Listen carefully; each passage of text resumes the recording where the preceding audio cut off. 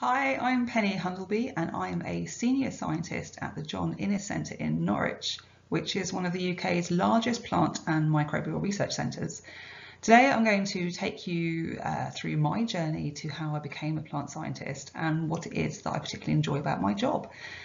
Now, in putting this talk together, it really made me reflect and think back. And when I was at school, I had no idea that jobs even existed in plant science. And if I'm brutally honest, I probably wouldn't have been interested anyway. They weren't the subjects that I was interested in. So when did that light bulb moment strike me, and how did I end up becoming a plant scientist? So at school, I enjoyed science in general, especially being in the lab. I really enjoyed doing that. But biology was probably my strongest of the three subjects, but I didn't really know what I wanted to do with it. So when I was at high school, I had dreams that I might become a doctor and go into medicine, but I most definitely was not an A-star student, so that wasn't going to happen. I did get enough points to go to university, and I decided to do a biotechnology degree in order to keep my options open. So this was a brand new degree that had launched at WotF University that year in Leicester. Leicester was my home city. I was the first in my family to go to university. What I particularly enjoyed about the sound of the course was that it was much more geared up to getting a job at the end of it. So it was a much more applied biology degree, and it also included a year in industry. So you do your first 2 years of your degree at university, then you'd go and work for a year, and then you'd go back and finish off at university. At the end of my first year, I was absolutely convinced I was going to work in the pharmaceutical industry. I'd really enjoyed those courses. And in my second year, a very minor component of my course touched upon plant science. And they were fabulous and fascinating talks, and it really did change my view on plant science as a potential career. So plants play a vital role in our existence. Without plants, we simply wouldn't exist. So from the air that we breathe to all the things that you see here as well. So everything that we eat comes from plants, whether we eat it directly or whether we feed it to animals before we eat them. Humans, so 80% of the world's population still rely on extracts from plants for their medicines. We also use them in our beauty products, things like aloe vera, and our vitamin supplements as well. And then for the construction industry, so wood, trees, furniture building, for paper, and for clothing people. So a lot of our textiles come from plants, such as cotton. So they really do play a vital role in everything that we do, and without them, we simply wouldn't exist. Now, the other concept that we learned at school, university, was our world population is growing fast. In the next 30 years, we can expect population growth of about 2 billion people. Now, it's quite hard to visualize what 2 billion people looks like, but if we go back to 1950, our total global population was 2.5 billion people. So some real challenges face our farmers, and unlike this figure below me, our world isn't growing in size. So it's not a simple case of just growing more plants. We need to be able to grow more plants on less land and in a more sustainable way as well, because agriculture is probably one of the most environmentally damaging things we can do to the planet. So how can we grow plants with fewer inputs on the land, so less pesticides and herbicides, and with climate change as well. So the amount of pests that we're facing, they're changing daily as well.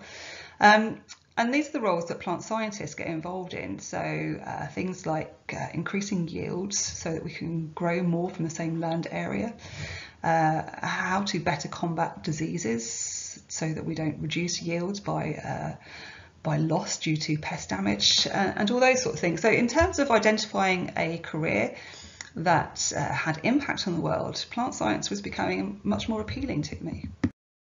As I mentioned before, plant science was quite a minor part of my degree, so there weren't a huge amount of options for my year in industry, but one did become available working up in Scotland at the Forestry Commission. So not only did I get to experience living in this most incredibly vibrant city, but I worked at a small research station just outside of Edinburgh. And I gained invaluable experience working in a research environment and very specialised tissue culture skills, because I was essentially tissue culturing trees in test tubes for a year. And those skills that I developed in that year had a huge advantage when it came to applying for jobs. So in my final year at university, I started to look around at places that I'd like to work. And I was keen to work somewhere that had a much larger diversity of scientists and the kind of research that was going on. And I identified the John Innes Centre as a place that I'd like to work. Now, this is the days before websites existed, so it was harder to get hold of information, but I did get hold of their annual report, and I went from front cover to back cover and identified two people that mentioned tissue culture in their work. So I wrote to these people and I explained this is the degree that I just did, and these are the skills that I had, and that I thought I had something to offer their research. So both of them wrote back to me. This was the days before emails. One wrote back saying they had no positions, but to keep an eye out for PhD posts, which I'd never even considered doing a PhD, so that was appealing. And the other person wrote back to say that they had indeed just put in a grant application that would require tissue culture skills, and to let's keep in touch. And so we did. But it felt like agonising 6-month wait until the research group secured funding, and there was no guarantees that I was going to be offered this job. It still needed to be advertised. So in the meantime, I applied for a couple of other things. I applied for a PhD at Coventry University studying the genetics of oak trees, and a research assistant's post at Rothamsted Research, which was another of the UK's largest research stations for plant science. I was offered both of those positions, and I honestly think it was down to the networking and the skills that I had acquired during my year out as to why I was offered those. But holding out for the John Innes Centre was worth the wait, and not only did I get a funded position to do a research assistant's job, but I was also allowed the opportunity to apply to do a PhD part-time, which I did through the Open University. So it took me 6 years rather than 4 years because I had a full-time job at the same time. But it was a great opportunity that came my way.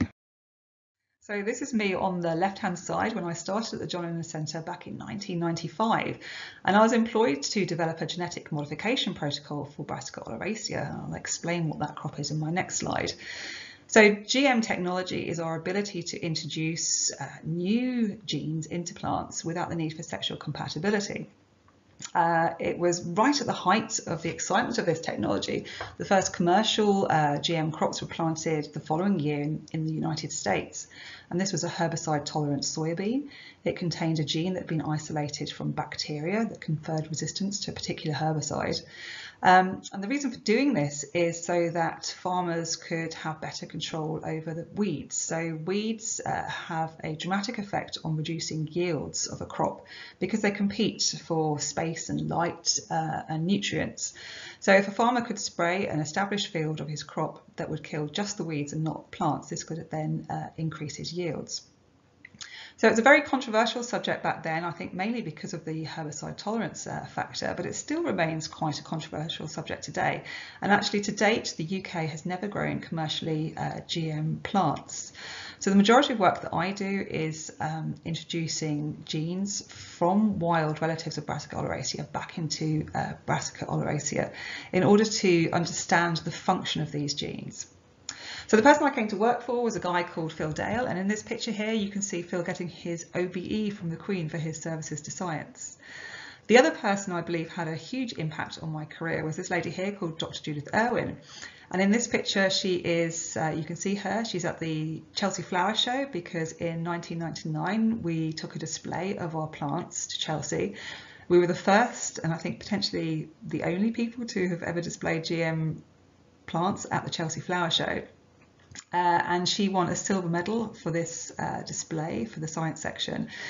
And she was an incredible role model, and I think as a female working in STEM it's really good to identify these strong female role models, and she was a great mentor, and she very much helped push me into believing that I could do far more than I actually believed myself that I could do. So I really do respect the work of Judith. So this is Brassica oleracea. Now that's the Latin name. So Brassica is the genus, oleracea is the species. And you will be familiar, I hope, with all of these different vegetable types, but you may not have realised they're all the same species. So if you've ever looked at your Brussels sprout at Christmas and thought it looked like a baby cabbage, then you're not far off. So they all originate from this same wild type that you see in the middle. And so this wild type is really what our food would look like if plant breeders or plant scientists hadn't been involved in our food. So over the centuries, breeders have selected for genetic variation or mutations that gave rise to interesting characteristics such as higher yielding leaves, which, as in the case of kale, or a dense flower bud formation, which gave us broccoli.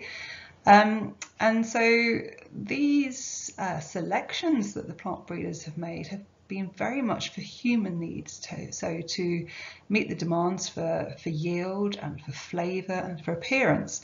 And over time, we've lost some of those robustness genes, such as pest and disease resistance from those wild types.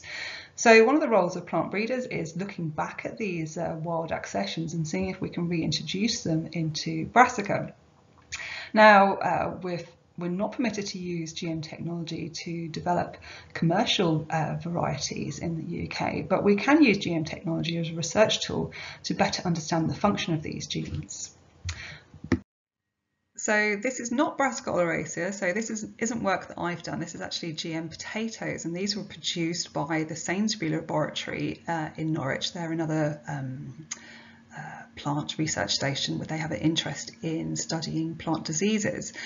But it's a visually very beautiful slide, and these plants were grown at the GM field trial site that we have in Norwich. And so what you can see here is we've got our GM potatoes, which are the green ones.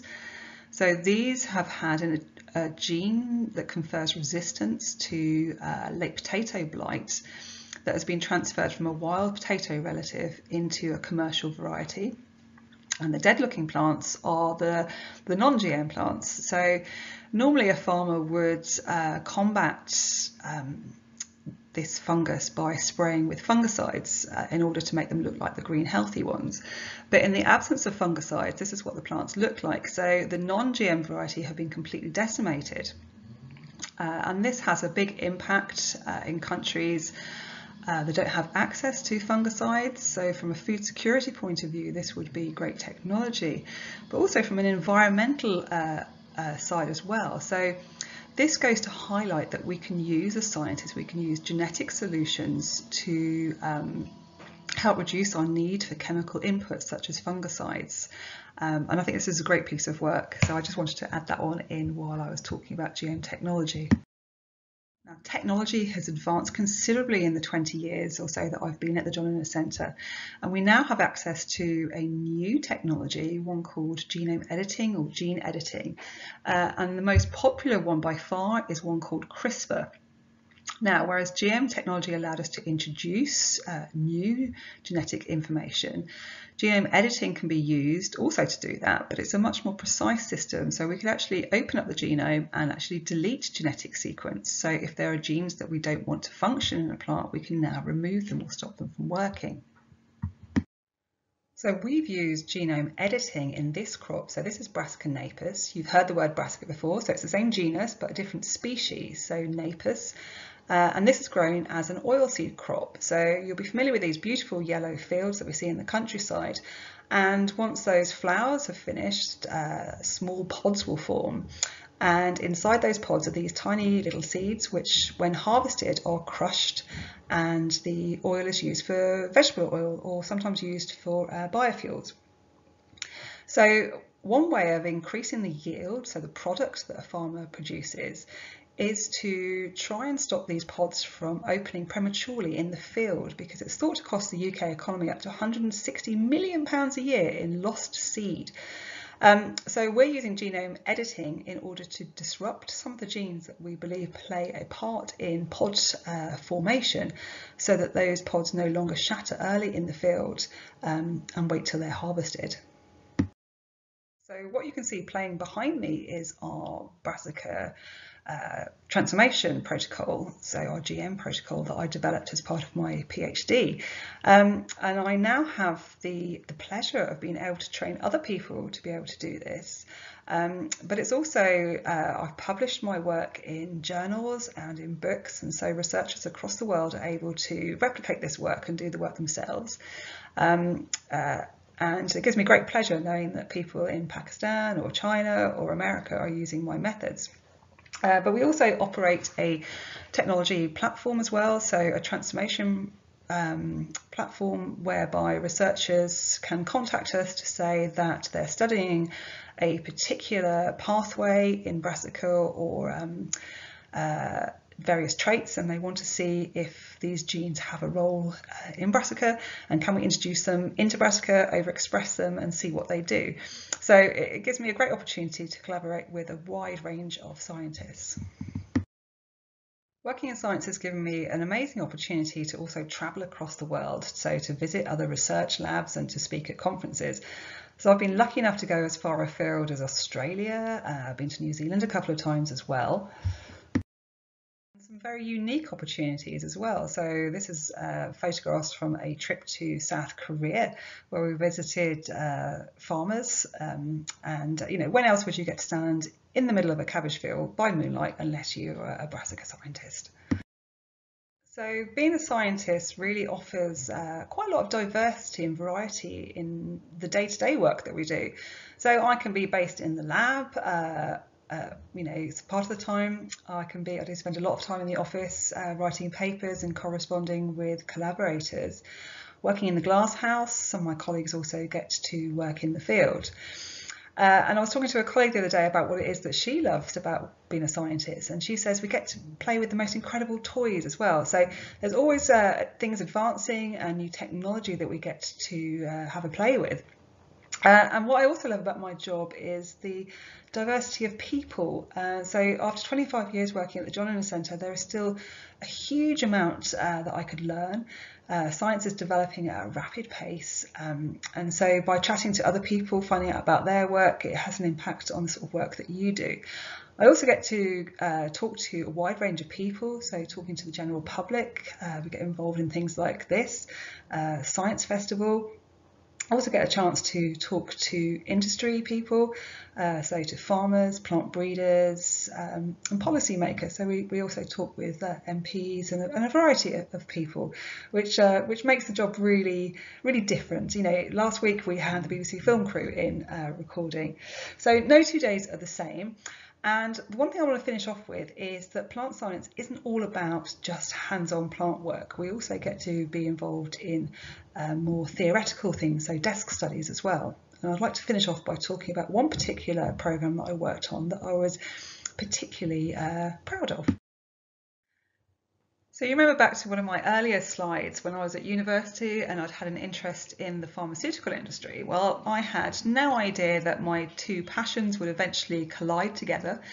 And in 2005, I had the opportunity to join a really large EU programme, which involved 39 labs from across Europe as well as partners in South Africa, with the ultimate aim of whether we could produce a therapeutic protein in plants and take them all the way through to phase 1 clinical trials. So as a bit of background for those of you who are not aware, most of our drugs that we take, our vaccines and things like insulin, will have been produced in bioreactors. So we use living cell cultures to produce these proteins. So either bacteria or yeast or mammalian cell culture. And actually the nasal flu spray that you may have had this year would have been raised in chicken eggs.